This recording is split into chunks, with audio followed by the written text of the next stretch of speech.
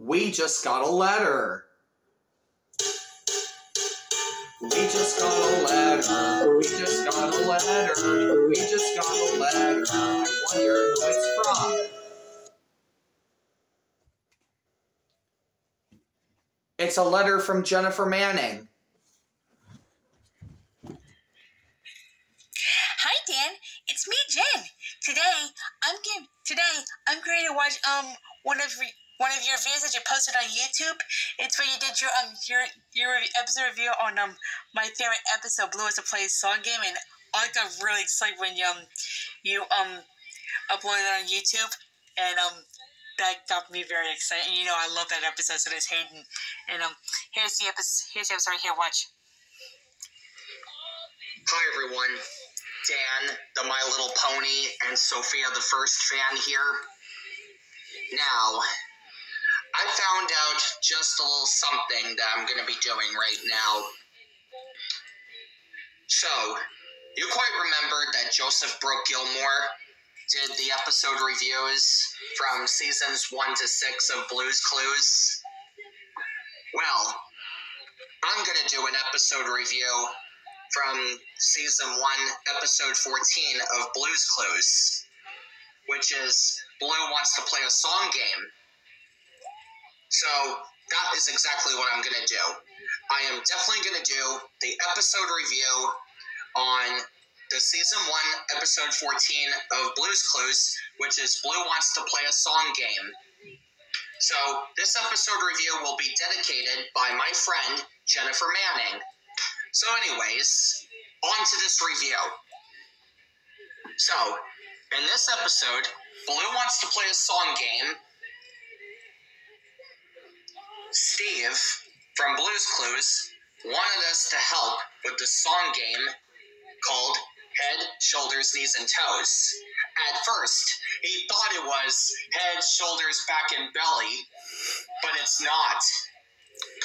It was called Head, Shoulders, Knees, and Toes.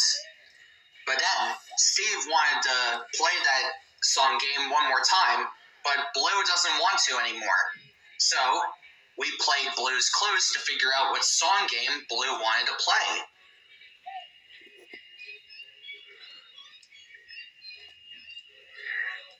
And so, anyways, the monkey that was sitting on top of a toy box wanted us to play the song game called Two Little Monkeys Jumping on the Bed, which is definitely the song game we're going to be playing with the monkey.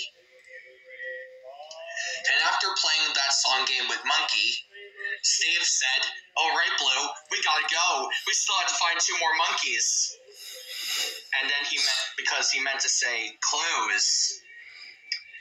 And then, before finding a second clue, Mailbox, played his favorite song game called If You're Happy and You Know It.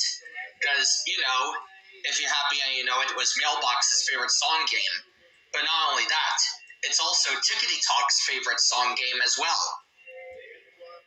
And then we skidooed into the beach to help an octopus, 2 crabs, and 2 herons with their rhythms. First, we had to help a crab with the rhythm of the rain, and the octopi wanted us to figure out which octopus was dancing to the rhythm of the wind. And we had to figure out which heron is dancing to the rhythm of the waves. So anyways, 3 Blue's Clues for the episode were a sun, rain, and a spider. The answer to that nursery rhyme was Itsy Bitsy Spider, which is basically Blue's favorite song game, don't you believe? But there was a wrong answer to that one. It was a sunny spider who got caught in the rain song, and that was a very funny one. So in the very end of that song, it says, "Right, Blue, now it's time for me to pick the song game," which is the So Long song. So yeah. So I love that episode so much. I'm going to give it like 35 out of 10 stars for that.